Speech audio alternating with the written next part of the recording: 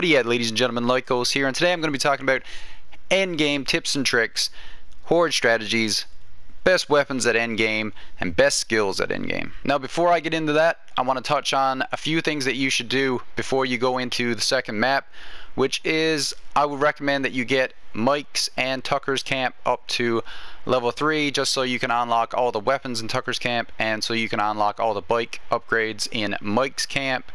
I would also recommend that you do all the activities that are on the map, like the side missions, the nests, enemy camps, Nero sites. Now I recommend that you get all the best upgrades for your bike at Mike's camp, but then as far as weapons go, when you go to Tucker's camp, I would recommend that you get either the MWS or the US 556 and then get the upgrade for the mag as well, for whichever one you choose, or if you choose both, whichever you want.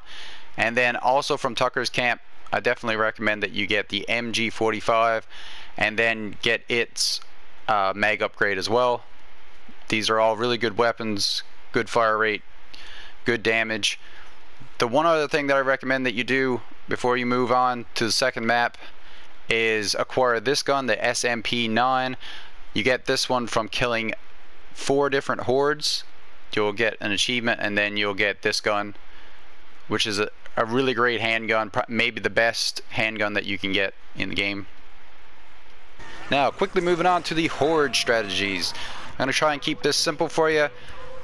Alright, when I start off fighting a horde, I use an attractor. That's the first thing I do. Toss out an attractor into the middle of them or close to them, and then they all gather around the attractor, they all attack the attractor, and then I start tossing in explosives, Molotovs, grenades, pipe bombs, whatever. Just toss them in. Blows up a good portion of the horde right away before they get their attention on you.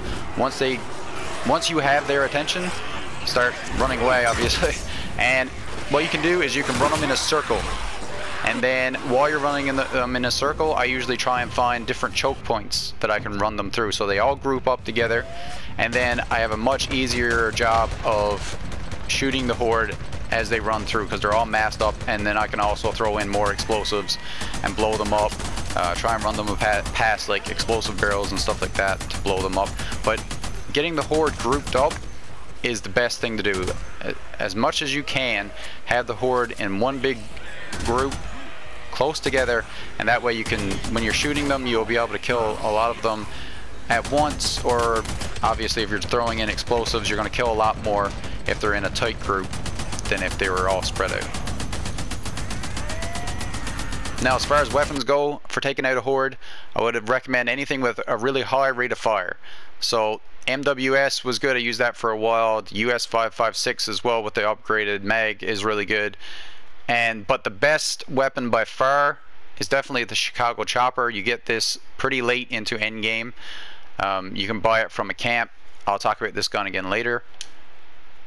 And then for specials, you got the MG45 is pretty good once you can unlock it, and the RPD as well is very, very good. There are 3 skills that I want to talk about with regards to taking on the hordes, and those are up the ante, gives you extra ammo.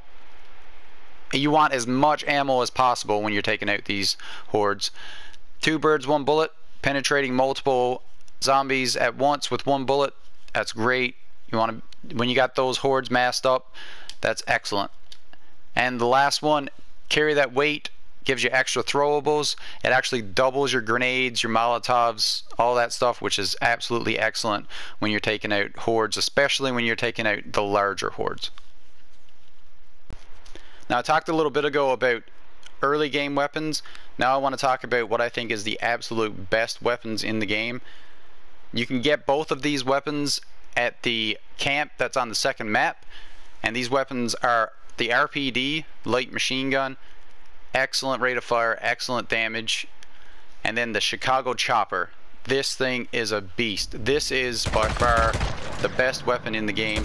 Just destroys everything. It's absolutely excellent against bosses, against the heavy freakers, against bears. This thing is a beast against everything. Hordes, you can kill so many zombies in the hordes with this gun. It is absolutely amazing. Get this gun as soon as it's available to you. Now for anyone that's interested in a more early game tips and tricks video, I actually have one of those on my channel and I will link it at the end of this video. But just to finish off here, I want to talk about a couple of different skills that I think are really important in endgame that you make sure you pick up along the way. Ear to the ground. You can see through walls, see enemies through walls, and that is very important for stealth element and very important for just knowing where your enemy is to at all times. Pick this up, you definitely won't regret it. And one more skill that I want to talk about that helps you out a ton in the end game is execution. Being able to take out a heavy freaker with a stealth kill is absolutely great. It helped me out in a lot of different situations.